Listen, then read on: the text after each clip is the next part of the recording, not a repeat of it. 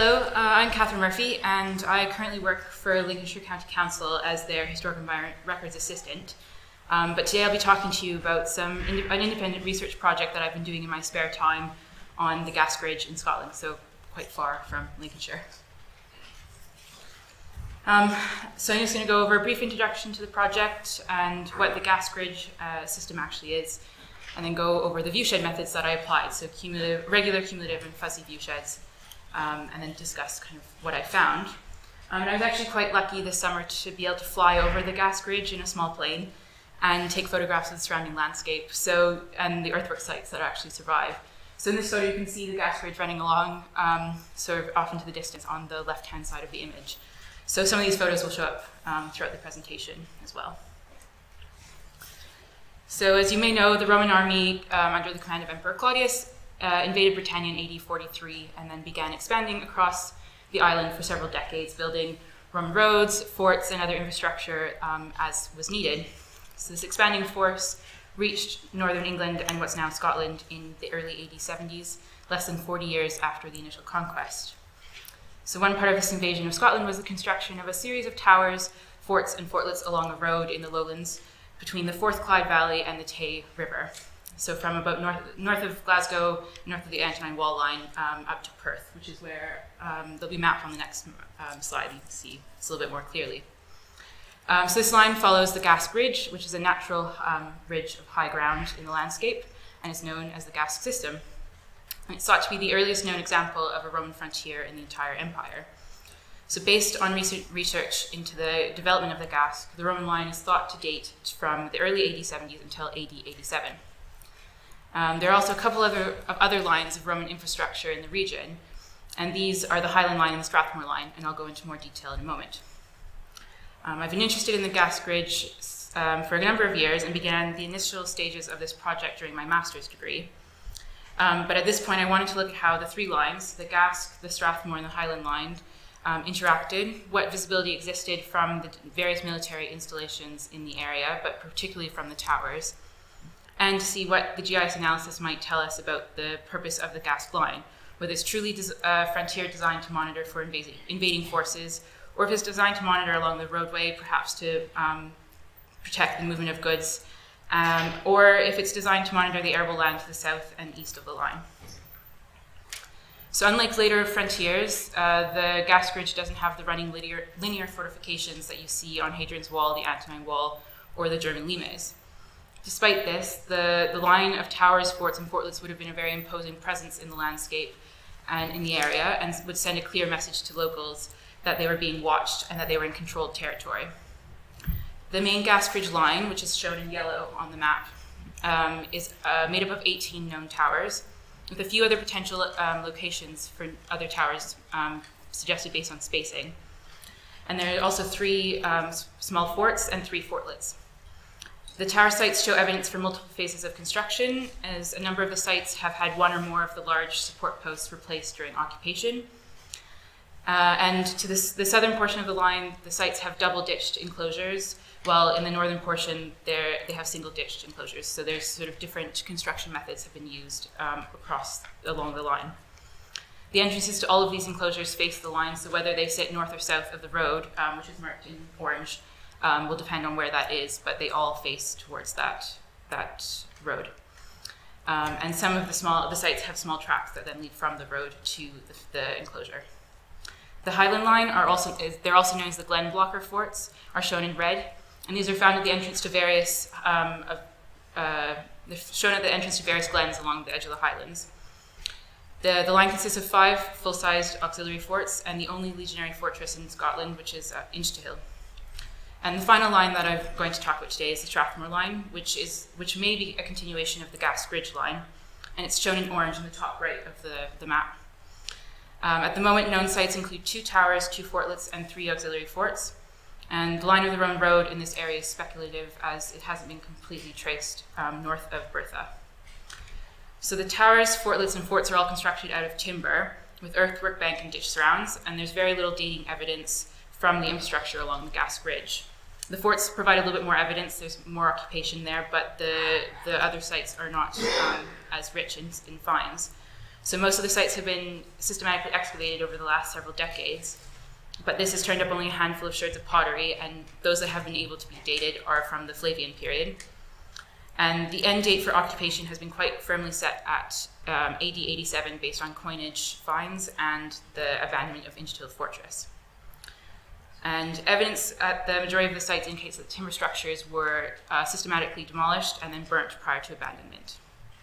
And then there is some evidence for reoccupation of the forts and fortlets during the Antonine period. So viewshed analysis allows archaeologists to understand the visibility of, from, and between sites, and to study the placement of sites in the landscape. So one of the most commonly used methods is just a regular viewshed. So it's a simple method that uses elevation provided by a digital elevation model to determine what cells in the digital landscape are visible. Elevation is the only variable taken into consideration when doing this calculation, and so the output of your viewshed is going to be binary. A cell or a point in the landscape is either visible or not visible.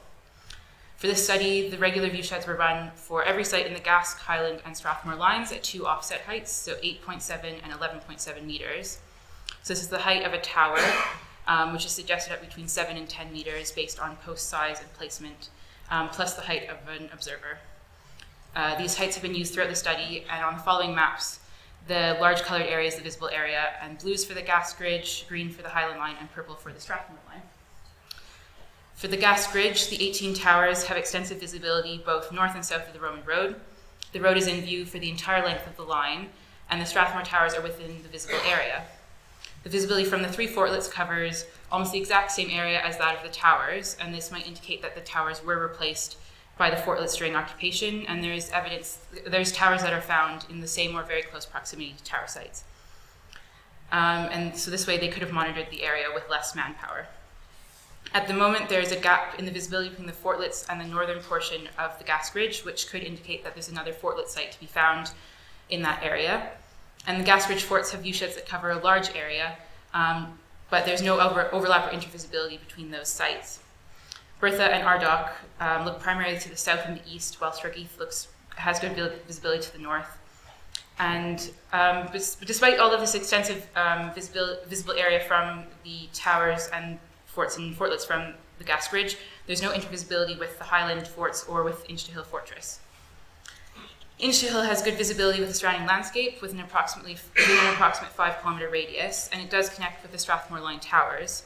Other than that connection, the fortress is sort of blind to the rest of the infrastructure in the area. And the Highland line forts have quite localized viewsheds and are only really able to monitor the area directly around the fort. The Strathmore forts and fortlets have poor visibility. They are able to see a small portion of the surrounding landscape, but are not intervisible with the majority of other sites included in the study.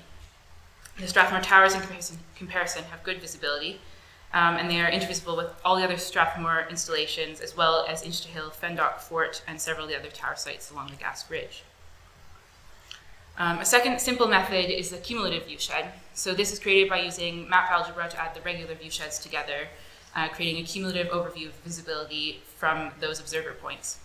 This method can highlight areas that are most and least visible in your landscape, and as well as indicating how many times each tower, fort, or fortlet site is seen by other infrastructure in the area.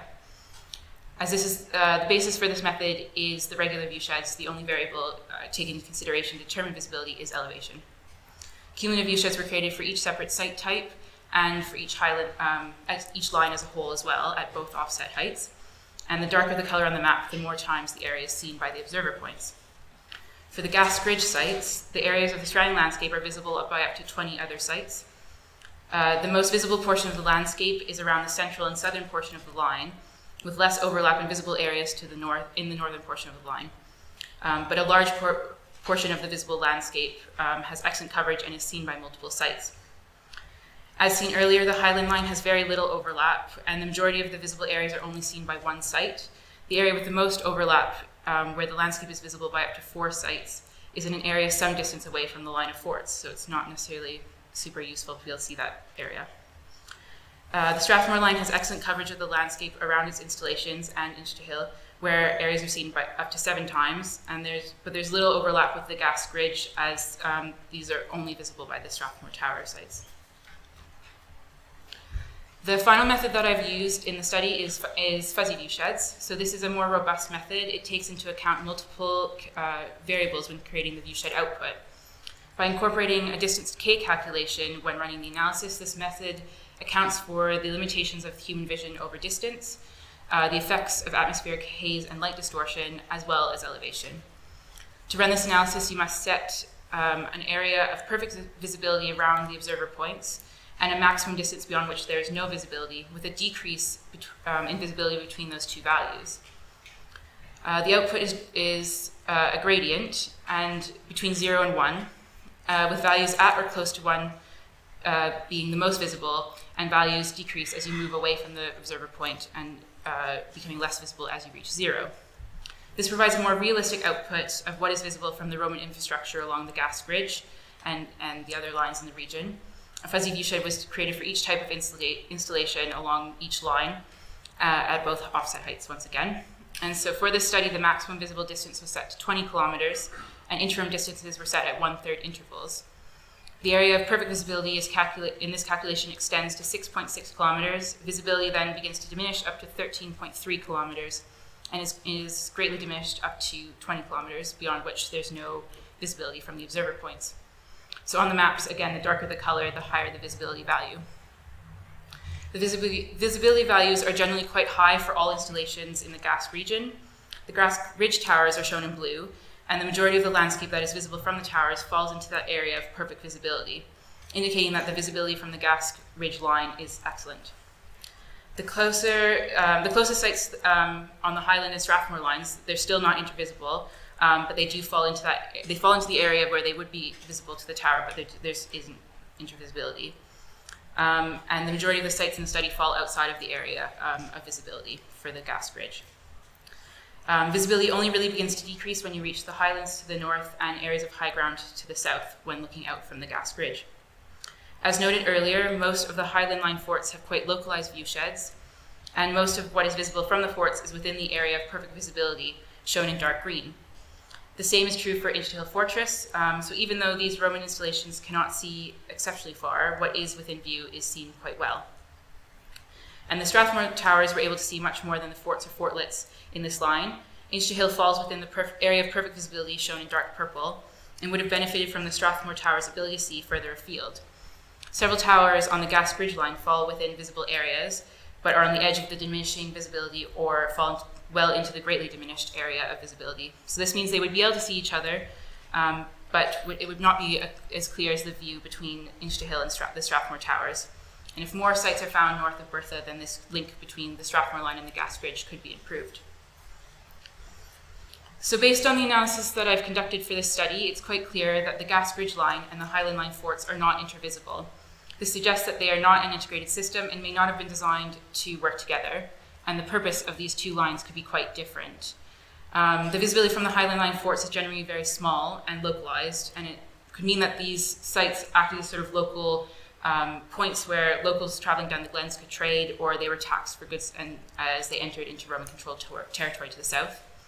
Inchihill has excellent visibility in its immediate surroundings in all directions, and is well connected to the Strathmore line. The fortress would have been able to take advantage of the wider visibility offered by the Strathmore towers while maintaining a highly defensive position further west. And the Strathmore line forts and fortlets have somewhat limited visibility, in the sense that they're able to see various areas of landscape at quite a distance, but they have poor intervisibility with other military installations. So the Strathmore towers have much more extensive visibility and are invisible with a number of the tower sites along the Gask Ridge. As mentioned earlier, it's thought that the Strathmore line towers are an extension of the Gask Ridge line. And based on visibility, this is quite plausible. Further work needs to be carried out to identify sites in this area, especially between Bertha and the southernmost Strathmore tower, and perhaps this summer's exceptional weather and crop marks will reveal new information in the area.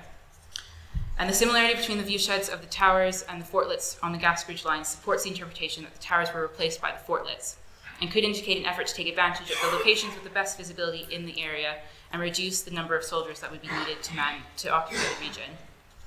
Finally, I suggested at the start of my talk that the purpose of the Gask Ridge might be a frontier, a fortified road, or a general lookout point to monitor land to the south. Based on the viewshed analysis carried out for this project, the answer is likely to be a mix of these suggestions. The Gask Ridge sites have extensive visibility, good intervisibility between the sites along the line, good overlap and coverage of the landscape to both the north and south of the Roman road. All of this together indicates that they were intervisible, that they were able to monitor the landscape in all directions and were not only looking out from Roman-controlled territory or along the line of the road, but had almost complete coverage of the region. Going forward, there's some areas that I'd like to keep working on related to this study. So the first is to run a probable viewshed analysis for these sites. So it's a really interesting method. It uses Monte Carlo simulation of error to create a variation in the digital elevation model based on the root mean square error in the metadata. And then viewsheds are created, random viewsheds are created, so it makes random viewsheds compared to this DEM. And they're added together to create an output layer of probability of any site or point in the landscape being visible. So again, you get a gradient as your output, and the higher the probability of a cell being visible in the landscape, there's a higher value on that gradient. So it can tell you if your sites are intervisible because they are actually intervisible, or if it's because of errors in your digital elevation model. So I'd hope to have this completed for this presentation, but due to some technical difficulties, I was unable to complete the analysis in time. And I'd also like to go out to the sites in the future and gain a better understanding of the landscape and how the sites were placed and what the visibility is like from those sites. And this would allow me to then adjust the distances used to calculate the fuzzy viewsheds so they better reflect reality, with an understanding that visibility has likely changed since the Roman period. So just take a moment to thank Sean Gilgannon and Jennifer Austin, who provided me with various resources and without whom I would not have been able to complete this project. And thank you all for listening. Are there any questions?